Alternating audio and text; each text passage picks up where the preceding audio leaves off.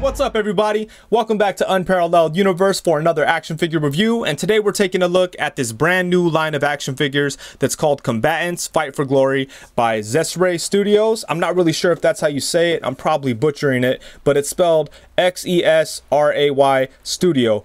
And I don't know too much about this company. I don't know too much about this line or anything. I just saw these things pop up like 2 weeks ago. I saw some pictures posted. I think I saw Dork Lair talking about them, and they looked really interesting. I thought they'd be fun to put along with Mythic Legions.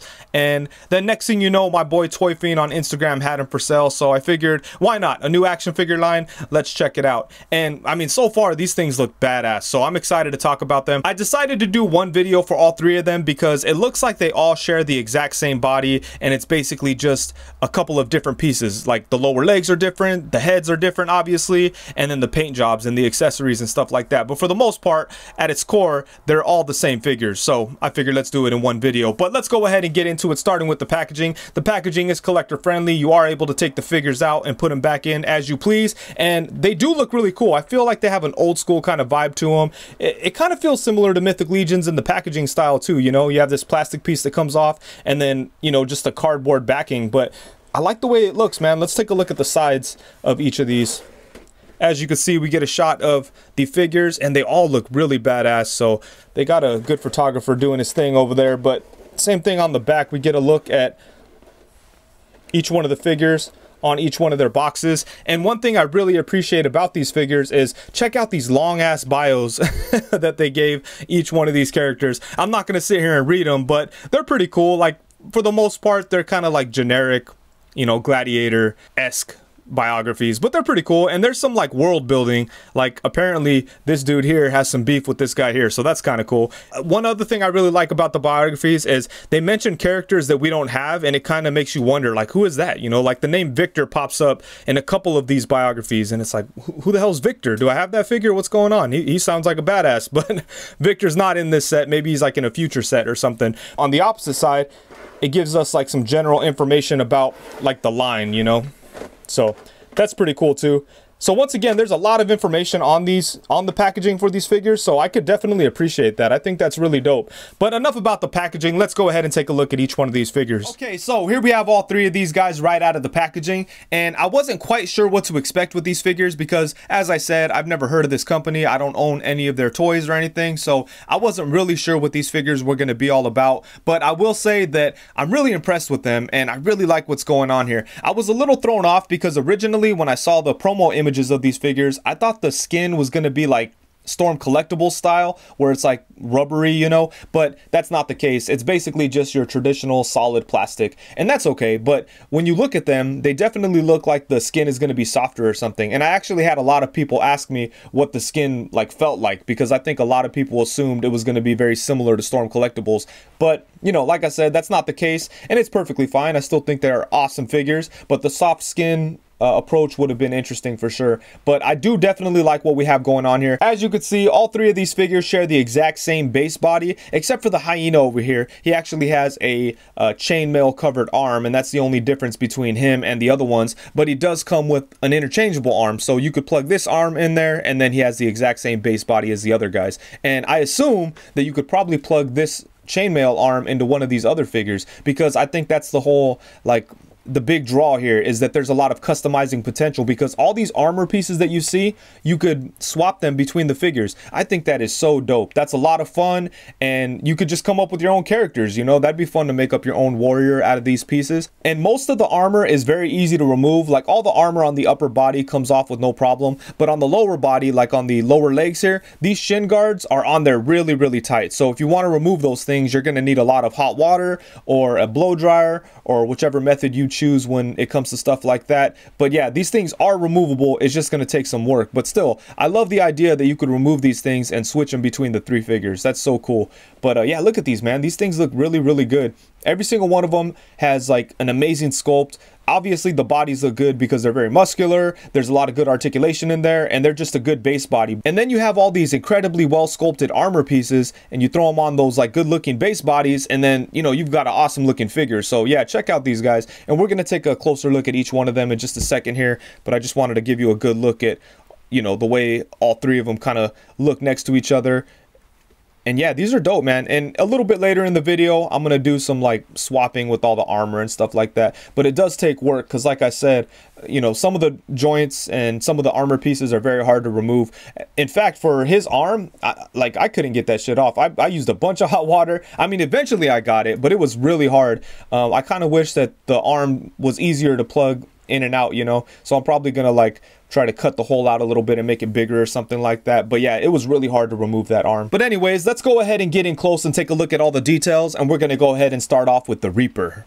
Okay, so here we have the Reaper, and I'm not going to give you the whole character biography or anything like that. I'm going to save that for you in case you want to buy these figures. You could enjoy reading that. But I will say one interesting thing they say about this guy is that when he comes out and fights, he doesn't care about like the fanfare or like, you know, chanting to the crowd or participating with the crowd. You know, like some gladiators like to come out and go, you know, do crazy shit, interact with the crowd. He doesn't do any of that. He comes out, he kills it, and then he goes back inside. So that must be why they call him the Reaper. But anyways, I think this is a good looking figure. I like this head sculpt. He definitely looks like a no nonsense, angry kind of guy. He's got a little beard going, so that's cool. And the beard is actually sculpted. It's not just painted on there, so that's awesome. I like the way his eyes look. He looks kind of creepy. Then we've got a scar right there on his face. The hair is well sculpted. There's not a whole lot of paint detail in it. It's basically just brown. Then moving on to the body. The body looks good. We've got some good muscle sculpting work on here. And I like how the color is different from the other light-skinned gladiator guy, Mr. Hellfish over here, or Devilfish. Hellfish. But yeah, I like how the skin tones are different. I think that's cool. But yeah, that all looks good. And then we've got like his little forearm guard that looks nice. And it does have like somewhat of a metallic look. But, you know, not so much. It doesn't look like realistic or anything. But it looks better than just cheap plastic. So I could appreciate that. And then on this side, it's just like the arm wrap. So that's dope. Then we have some straps that look good. We've had some buckles, a little ring in there. What's going on in the back? Nothing too much. But look at all the detail on there. That's nice. Oh, and then look right here. We've got some tattoos on his back. 1, 2, 3, 4, 5.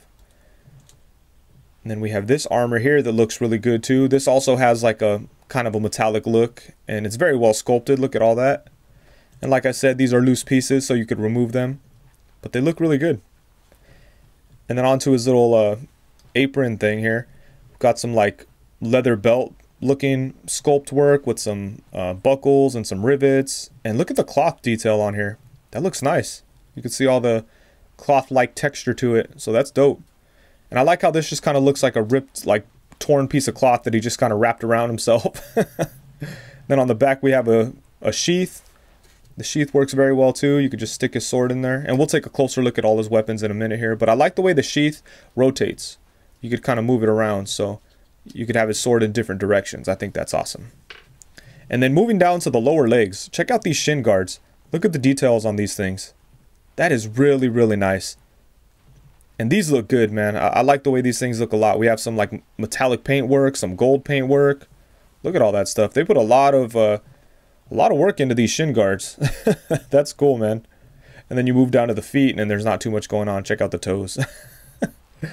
You know, they look like toes, but I don't know. The feet kind of stood out to me as not looking as good as the rest of the figure. I don't know. It's kind of weird. But yeah, these shin guards are awesome. And yeah, this is a good looking figure. I think he's dope. And as for accessories, the Reaper does come with a lot of cool stuff. First off, we have these two different swords. One of them is like a traditional kind of sword. And then the other one has this crazy angle in it. And I think that looks pretty dope. And then he also comes with the shield and a helmet that goes over his head. And let's take a closer look at the helmet and the shield, starting off with the helmet. Look at this thing. This kind of adds to his Reaper nickname, you know. But look at that. That's dope. I like how you can't see any of his face at all. And then, ooh, look at that. Oh, man, that's awesome. Then we have some wings on the back here. I love this dude's armor. This is really, really cool. And what do we have up here? Oh, shit, that's crazy. Oh, man. It's kind of hard to see what that is when you're just looking at it. But now that I'm zoomed in on the camera, that shit is kind of crazy. Yeah, that's dope. And it comes right off the head with no problem at all. And you could obviously put that onto the other characters. Here it is on Devilfish. but we'll do some armor swapping a little bit later. And then we have his shield, and look at the detail on that. I love the gold there in the center. Really, really nice. Look at that. And it does have straps on the inside, and he is able to hold it. It's a little hard to get him to grip it with his hand, but you know, if you work it around, you can make it happen. So that's nice. And then check out, there's even some texture detail on the inside of the shield. Wow, that's cool. Yeah, so the accessories are really, really nice for this guy. And then next up, we have this guy that goes by the name of Hyena, and they call him that because he's a little bit more agile than your average gladiator. He also likes to creep up behind people and stab them in the back. And apparently, this guy has some beef with this guy's like tribe or whatever. So that's kind of interesting. There's a little bit of world building in there, but this figure does look really nice. I like that facial expression. Check that out. It looks kind of creepy. It looks good like that, but once you bring his head up, his eyes look kind of weird. So they have him to where like you have to have his head down to make it look like natural, you know, but it does look cool.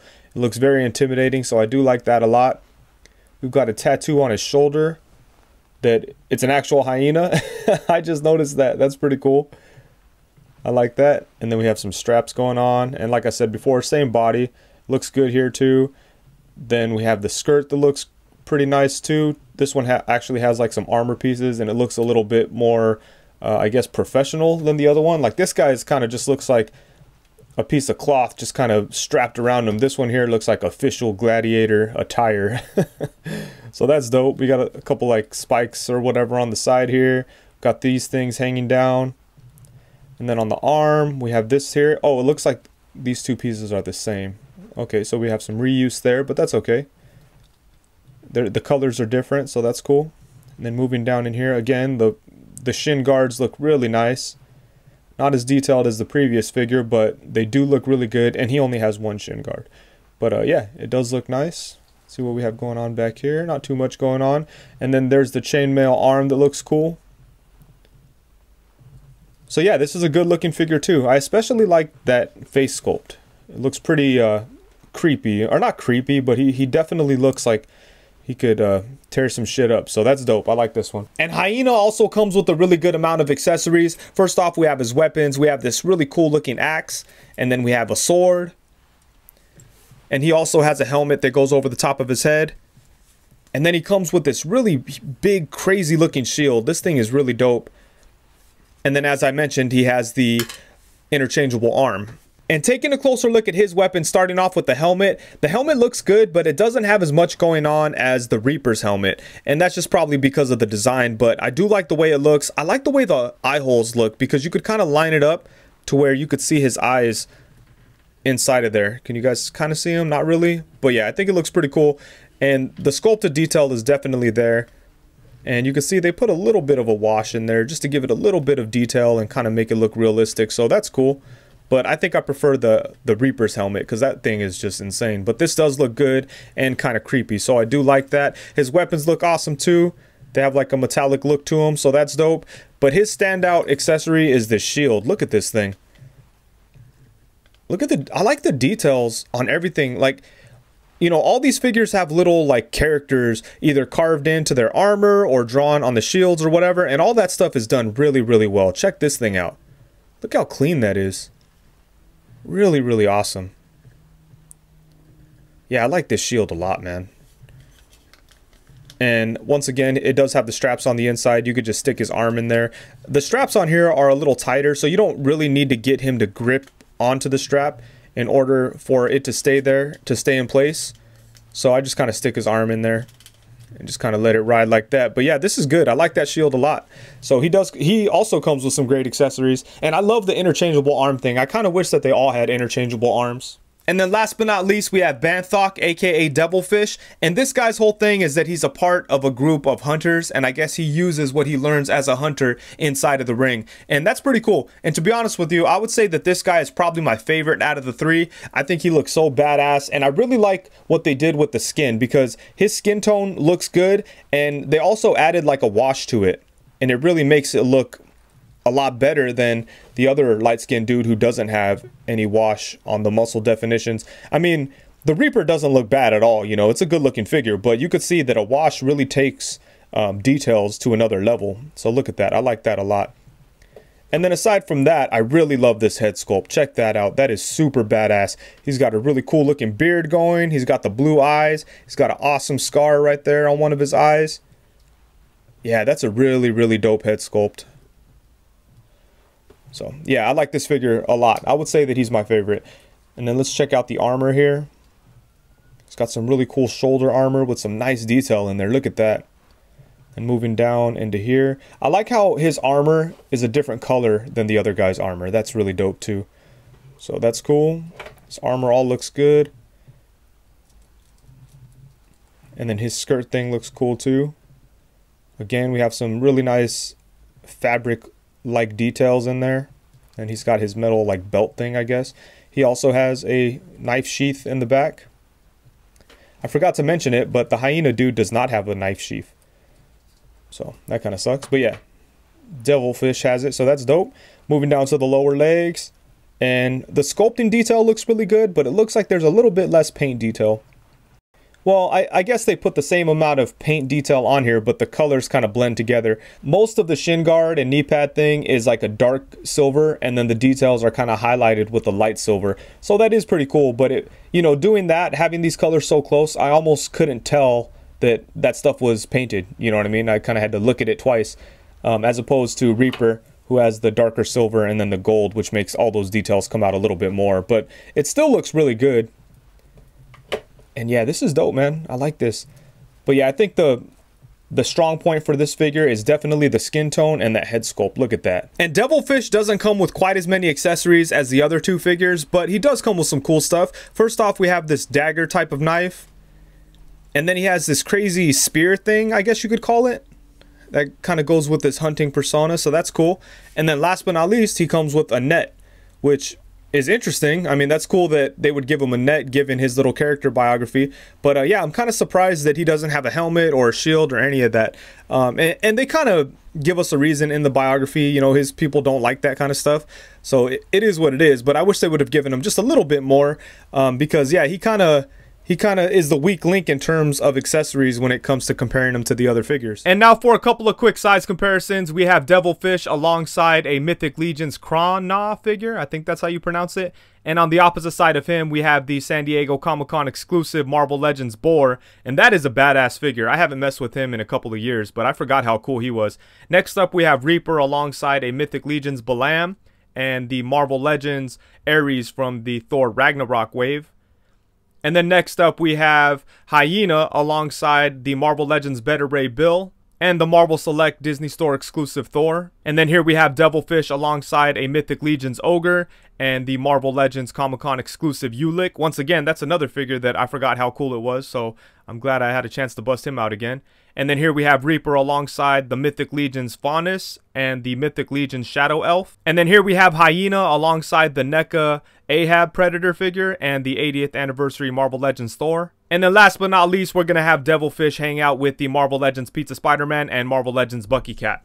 So I know this kind of looks weird, but check this out. As I was taking off all the armor pieces, I realized that you could pop the figures right at the mid-torso, and then you're able to take off the skirt pieces. So once you do that, these guys are like a perfect blank body to use for customs. So that is really, really dope. And I will say though, I did have some trouble taking off the feet, and I actually broke this guy, but I'm not going to blame the figure. I'm just a dumbass because I pulled it off without heating it up and the peg just broke, and I kind of thought like it would work because on the Hyena over here, I was able to pop his feet out without any problem, and then I went and tried it with the Reaper, and I actually broke the peg. But after a little bit of work, I was able to fix it, and now I have it to where it pops on and off without any problem. So that's kind of cool. That's one upside to the peg breaking, and I might go ahead and modify all the pegs on the feet just so that I could pop them in and out without too much of a problem. That way I could switch the armor around as I please. But yeah, this is pretty interesting. You could definitely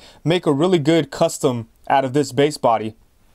And I was actually thinking of ordering an extra one of these guys so that I could try to make a gladiator figure from the Shi'ar Empire. I think that would be dope because I never liked the Marvel Legends one. And I was really excited to have that figure because I love that character, but the figure just didn't do it for me. So I think this body would work really good for that. Or any other like really muscular Superman type of character. So yeah, that's definitely another appeal about these figures, that they're perfect for customs. Yes, you know, paying for a $60 base body for a custom is kind of crazy, but you know, I mean, it is what it is. You could definitely make something unique for your Marvel Legends or 6-inch collection using one of these bodies. So yeah, that's dope. And here's a look at the 3 figures with the armor swapped between the 3 figures. And I really like this. I love the fact that this is possible with these guys. I think that's my favorite aspect about these figures, is that you could customize like this, because just with a little bit of work, I feel like I have 3 completely different brand new characters. So I think that is really cool.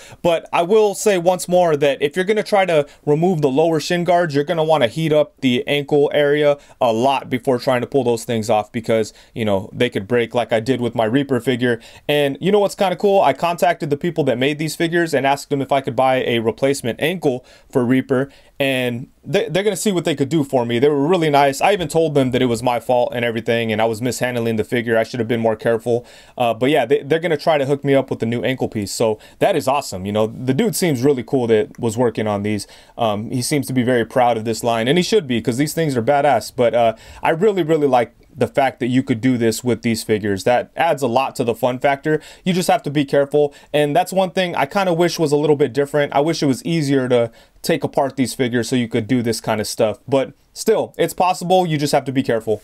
And then for the articulation, I went ahead and kept off all of the armor pieces so that we could get a good sense of what all these joints are able to do. And I think for the most part, the articulation setup is really nice, but there are a couple of things that I feel are missing. But overall, I think they did a pretty good job with the articulation setup here. But let's go ahead and get into it, starting with the head. It does move side to side. We get a little bit of tilt, so that's cool. They could look up to about right there, and then they could look down to about right there. And then he does have a diaphragm cut, but he doesn't have any waist swivel, and that was kind of surprising, but it's okay because you are able to swivel at that diaphragm cut, so you know, that kind of takes care of that. And then you can go side to side. He could go back to about right there, and then you could bring it forward to about right there. And this is very similar to like a Marvel Select joint. So, you know, if you think about something like the PS4 Spider-Man torso setup, how we were able to like increase the articulation by just popping it apart and chipping away at it, you could probably do something very similar with this. But, you know, as is, he has some pretty decent range right there in the torso. So that's pretty good. And then the arms are pretty interesting because they have a very similar setup to something like Figure Arts, or at least in the shoulder area that's the case, not the rest of the arm, because he does have a single jointed elbow. But the shoulder's pretty crazy, so it can go all the way around. There we go. And it doesn't have any upper bicep swivel, but you actually get some swivel right at the shoulder joint, just like a Figure Arts figure. So that's pretty interesting. I like that a lot, and it doesn't break up the sculpt. It keeps the arm looking good, and you still get some pretty good movement out of it. You know, you could do some stuff with that, kind of bring them forward, make them look a little bit more intimidating, you know. So that's cool. I like that joint. And then, of course, it could go all the way around. It could come out to the side. He has single jointed elbows, which get a nice bend. They get a little bit more than 90, so that's pretty cool. And then you also have a swivel right there at the elbow. At the wrist, you have a little ball joint, so you can move it all the way around. You could hinge, and then you could swivel at the hand itself. And then for the legs, they are able to come out to the side to about right there. But of course, if you have the skirt on him or the tunic or whatever, it's definitely going to get in the way a little bit. But, you know, it's a loose piece, so it'll probably shift out of the way as you bring his legs up. And then you can bring him up to right here, which is pretty cool. You could bring him back to about right there. So the hip joint is very similar to the shoulder joint. You're going to have a little bit of swivel in there. The upper thigh kind of rotates on that hip joint, so that's cool. That works. And then it doesn't break up the sculpt at all right here on the leg, so, you know, that's all right. I mean, obviously I prefer like a traditional like upper thigh swivel somewhere in there because you could do a little bit more with it, but at least how they did it here, there's some decent range, so you could definitely get things going. And then he does have double jointed knees. Oh, and I just realized that all the pegs are covered. That's awesome. I love when companies do that. Same thing up here in the arms, you know, that's really dope. Anyways, down here at the lower leg, we have a swivel at the ankle. His foot could go forward to about right there. It could come up to right there. And then we have rocking ankles. So the articulation on these figures is actually really nice. And especially for such like muscular characters. You know, you could definitely do a lot with them. So I'm pretty happy with the articulation setup.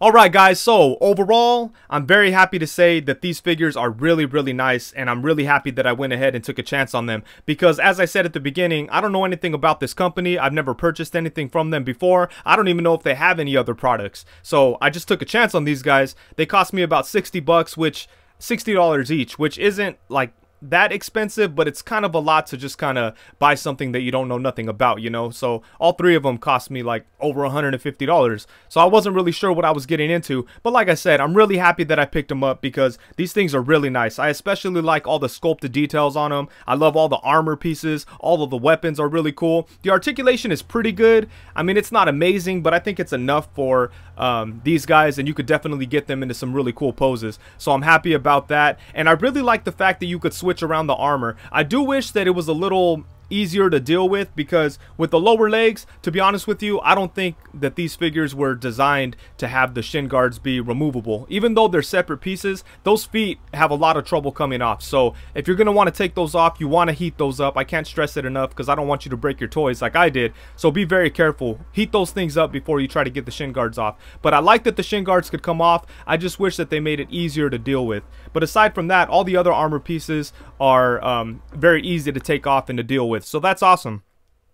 I just wish the feet were the same way, you know. But I think that's really cool of these figures, and I really look forward to buying more figures from this company. It's going to be cool seeing other armor pieces that come with other figures that I could put onto these guys. That's going to be a lot of fun. So yeah, these are cool, man. I'm very happy with them. And a huge shout out to Toy Fiend on Instagram, aka the Toy Empire. That's where I got these from.